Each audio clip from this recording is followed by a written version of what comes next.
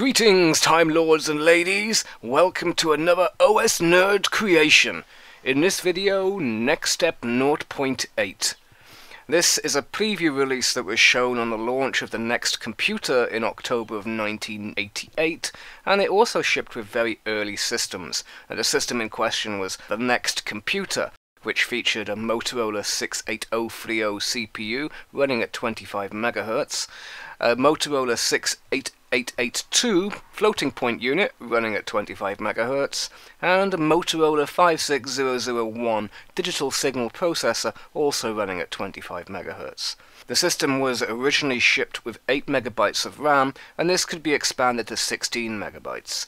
NeXTstep itself shipped on a 256 MB magneto-optical disk, and hard drives were optional and either were 40 MB just for the swap file or between 500 and 600 MB for storage. The display was a 17-inch megapixel monitor which displayed 1120 by 832 grayscale. The machine unfortunately was somewhat expensive for its time, which could well have limited its impact.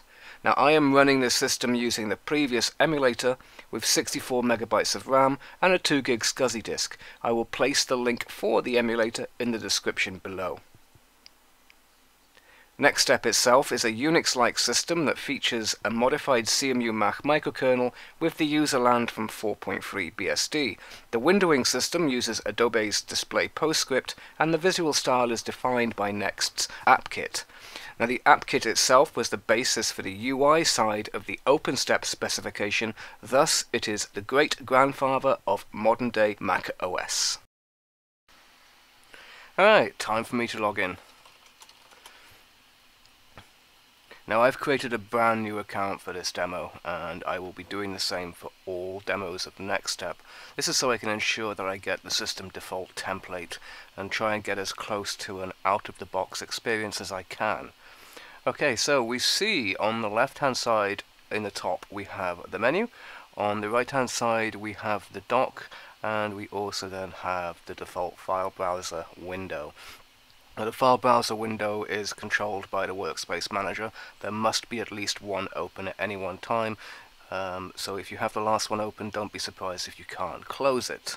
Later on they actually get rid of the close button on the title bar to make this a bit more obvious.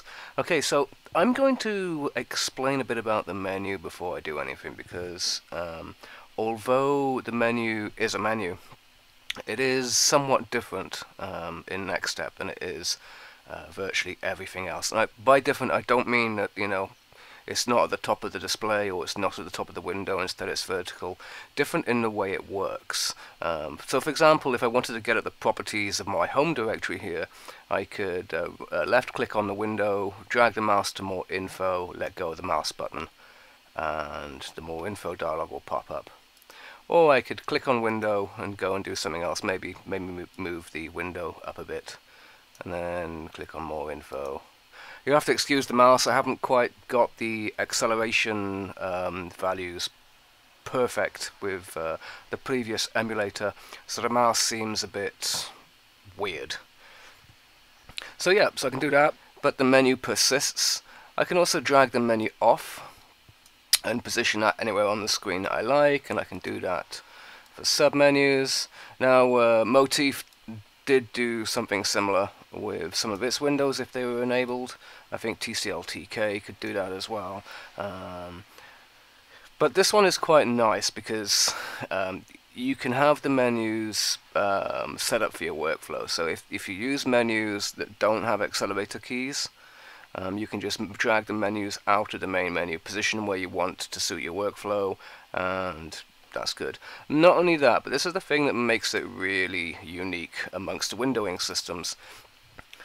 Let's say you have an application that wants to use the full width of the display, and that menu gets in the way. You can just drag the menu out of the way. And menu coordinates are saved on a per application basis. So the next application I load will have its menu in the top left. And if I move that menu, then quit the application, when I go back into that application, the menu will be where it was, where I moved it to. And like I say, this can be useful if you have an application that uses a lot of screen real estate and the menu simply gets in the way. In later revisions of NeXTstep, they made it so that if you went into if I go into a subdirectory, the menu actually moves out of the way. In this particular version, it doesn't. The menu goes off screen. Which is a bit ugly, but there you are. Now this is a double-edged system because if, like me, you try and keep all the menus in the same place at all times, it is possible to accidentally move the menu and then you spend hours or minutes, depending on how good your mouse skills are, getting the thing back to the top left-hand corner. I think before I explain the dock, I'll explain how Windows work because one kind of leads into the other. Now, on the file manager here, you have this black bar at the top, which is obviously a title bar, and then you have various buttons. And these buttons will look familiar to you if you've used Windows 9X or Windows ME or Windows 2000. We can only speculate as to the reasoning Microsoft used to put these inside Windows 95. I suppose imitation is the sincerest form of flattery, or something like that, maybe. Anyhow, on the far left, this weird kind of half square thing here, this actually is the resize button. If you click that, it changes to 4 arrows to represent the fact that you're now in resizing mode, and the mouse pointer changes to an arrow depending on where you are in the window. And to resize, you simply just drag and move and let go of the mouse button and it resizes. In later editions of NeXTstep, this was removed and replaced with actual window decoration that you could use to resize, but in this release you get to use the button. Then the next button along is the Iconify button. This is a little picture of a window. If you click that, it minimizes it, iconifies it, is the terminology that they use, to what's known as the mini window. And this is a small tiled window thing that represents the window itself. Double clicking on it will restore it. And then on the far right we have the close button, and as I was saying, you need at least one file browser open, so I can't actually close this. Now the file browser itself is a bit weird. There's no scroll bars with the column view, with the multi-column. There is later on in NeXTstep. I think it started with NeXTstep 2. If memory serves, NeXTstep 0.8, 0.9 and 1.0 had this weird kind of button thing that you used. I must say that I do actually prefer the scroll bars. The scroll bars just generally seem neater. I mean, not that it matters because in the file manager you can change it. Fastest is the simplest drawing. This was meant, the reason why it's called fastest is this takes the least amount of processing power to draw. So this was designed, you know, if you're putting extreme load on the machine, or if you're doing a lot of development or a lot of compilation or what have you, you could drop the file manager into this so it wouldn't take, you know, wouldn't be slow doing updates or what have you. Then we have the icon view, which is your traditional icon based file management. And then finally back to browser view. Anyhow, so as I was saying, there is one final aspect of the window decoration that needs to be explained. Each application has got 4 components. It has the menu, it has the application windows, it has the mini windows for the application windows, and it also has what's called an app icon. Now, let's see, is there one here? Yes, there is. So if I go into the applications folder and I find terminal, I double click on that. Let's minimize the file manager, get that out of the way. Okay, so here's a perfect example. We have a menu, we have a window. If I iconize that, we have the mini window, and then we have this. And this is the application icon. It represents the application on a whole. Now what I mean by that is if I had, let's say I had lots of windows open and the terminal window was getting in the way, I could just hide that and it would hide all the application windows and the menu associated with the application, just leaving behind this one application icon. I can get on with doing what I wanted to do, and then double click on the application icon and boom, it unhides everything. Now this has another use. So I'll leave this there for the time being, because now I'm going to explain the dock. So the dock is similar to the dock you have in Mac OS, except that there's no directory stacks or anything like that. It's purely applications. With NeXTstep 0.8, there are 3 tiles in the dock that, well, 2 tiles that are required, and 1 tile that is better off in the dock, but it is left up to the user. The default configuration has the dock entirely full of stuff, so I guess I get to show you how to remove things from the dock first. So to remove things, you just simply drag them out the dock until they disappear. If you don't drag them far enough, the system will think that you've misclicked and it won't do anything, so you have to drag them until the thing actually disappears. So let's get rid of this one, let's get rid of this one. Again, I apologize for the mouse. It's not as good as it could be because I haven't set up the acceleration properly, so it feels a bit stiff to use. Okay, so there we are. So the first one here is just a completely useless tile. It just has the NeXTstep logo. The one underneath it with what's meant to be a hard disk platter. It's not a CD-ROM, it's a hard disk. That's for the workspace manager. And the one right at the bottom, this is actually the recycle bin. You drag your files on here, and if you wanted them back, double click and drag them out. In later releases, it doesn't quite have the same thing. This doesn't actually belong to. This is actually an application icon defined by Workspace Manager. So sometimes you'll have it right in the bottom by here because it's not docked. When you double click on it, it opens a window and vanishes. In later releases, it doesn't do that. So there we are. Let's put this back. So the app icon here, this is the one for terminal. If you wanted to, say you had this running and you wanted it to be a most used application, you just drag it and place it on the dock where you want. Other applications, you'd get to the applications folder in the file manager, find the application that you want. Let's go for mail first, and then drag it out and put it on the dock. Let's have edit next. Let's have right now next. Then I'll put library. And then I will put Webster and quotations, and I think finally we will have interface builder. So that's all the applications that I want in the dock. So the dock, you might notice, is not flush with the right hand side of the display. I think this particular thing was added purely because someone got frustrated or irritated with the system. Let's say that you move a window and you accidentally move it off the screen. Let's say you completely go crazy, go nuts with the mouse and accidentally do that. Now, if the dock was flush with the right hand side, you'd probably never get this window back. You know, even if you restarted, because some applications save the position of windows, you'd need to go in and enter console mode and delete your entire preferences to get that window back. But with the little 5 pixel gap on the right hand side, you just move your mouse, find where it goes black, and just drag. Another way is, and I think this one was probably added more to increase the amount of screen real estate, you could just drag the dock down.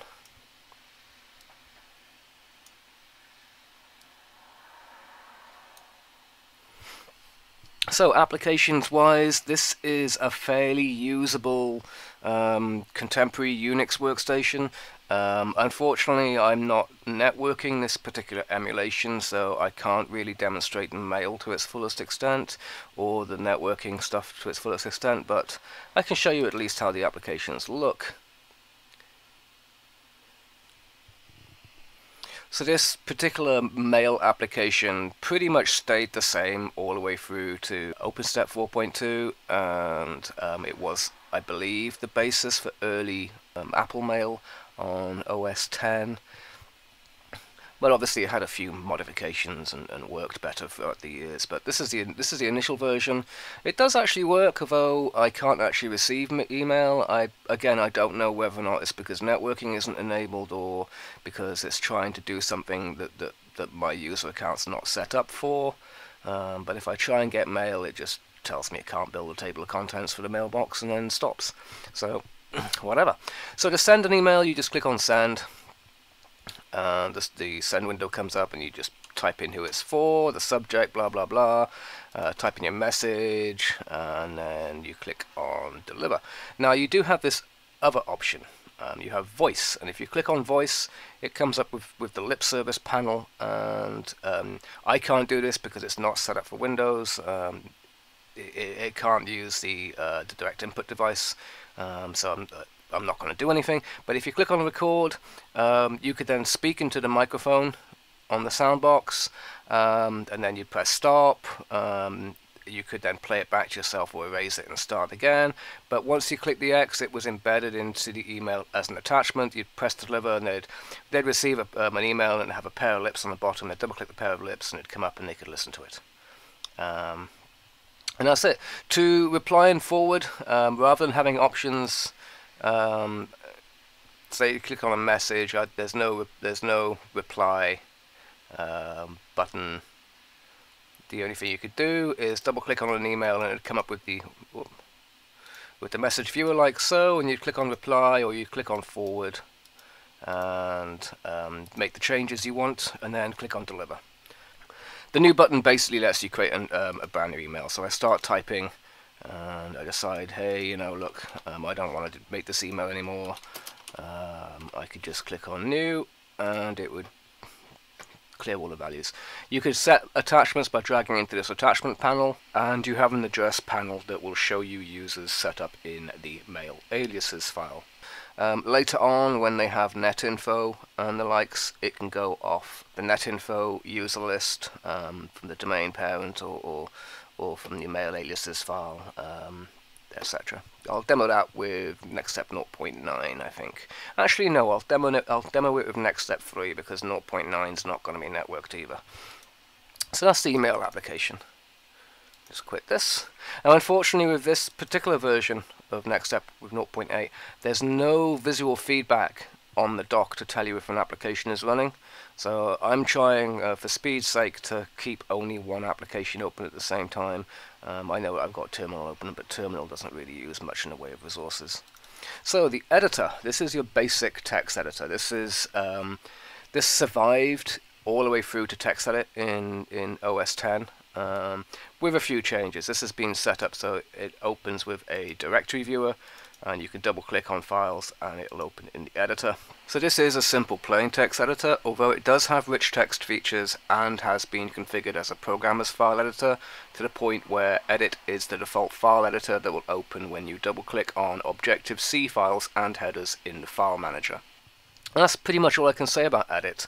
Later on it does become more feature rich, but that's mostly because of the next application I'm going to show you. And that next application is Right Now.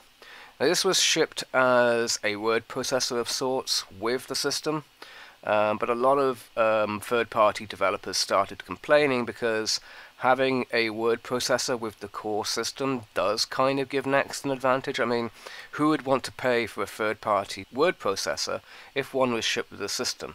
You know, even the documentation, if I go into library and then documentation, next, and let's have a look at the programmer's guide. And if I double click on this,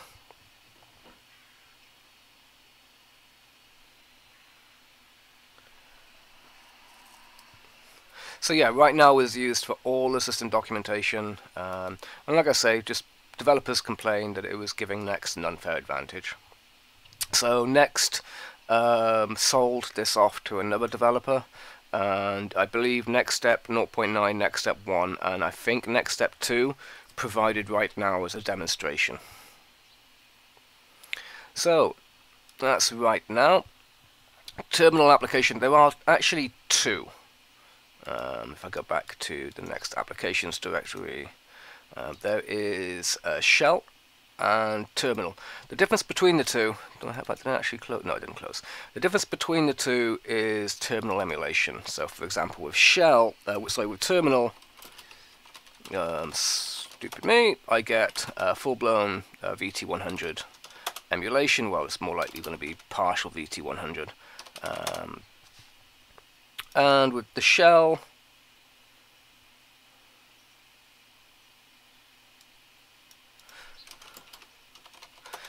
it is, oops, sorry, my typing's crap. It is not really VT100. Let's see, I don't know if I can...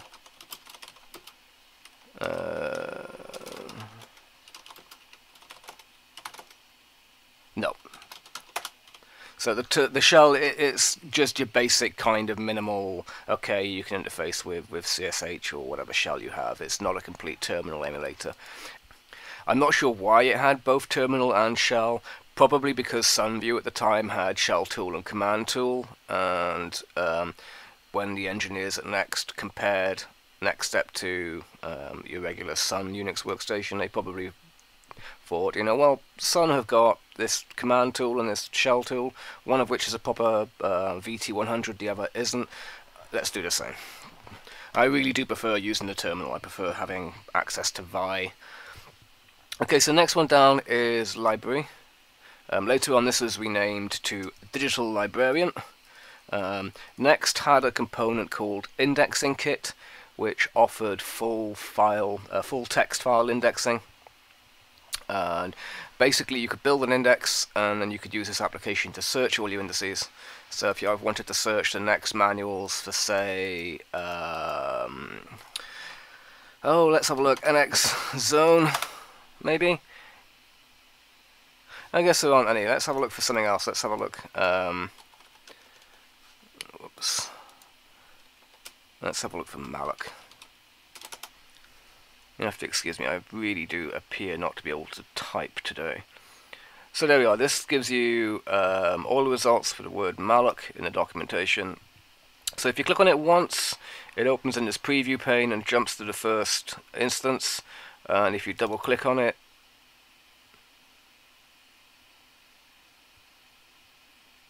it will open in its relevant application. Unfortunately this is a man page, so the formatting is a bit weird, but it does open and let you view it. So that's the library. By side effect of the fact that Indexing Kit exists, it provides you with a basic framework that you can use for other things besides searching through the contents of files.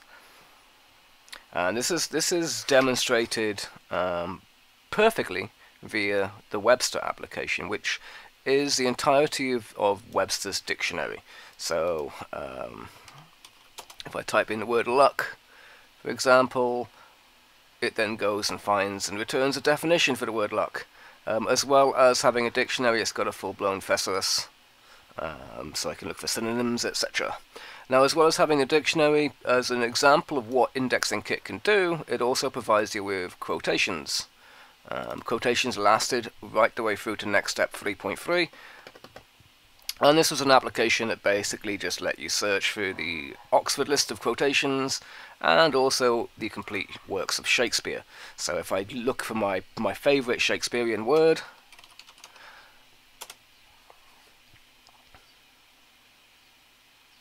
and there we have two quotes from William Congreve, Gladstone, and Shakespeare. And that's pretty much it. So like I say, this is the amount of applications you get does make this machine competitive with contemporary Unix workstations such as the Sun. So there is one application left to look at, and that's Interface Builder. But I feel that Interface Builder is too complicated an application to cover in such a short amount of time, so I plan a video purely on Interface Builder at some point. There are a lot more features I could have shown in this video, but to be honest, I'd prefer these videos to remain somewhat short. As we look at more Next systems in future videos, these features should become more apparent as the system improved. I hope you've enjoyed watching, and as usual, if you have any comments or suggestions, feel free to leave them in the comments section below. Thank you for watching, and see you next time.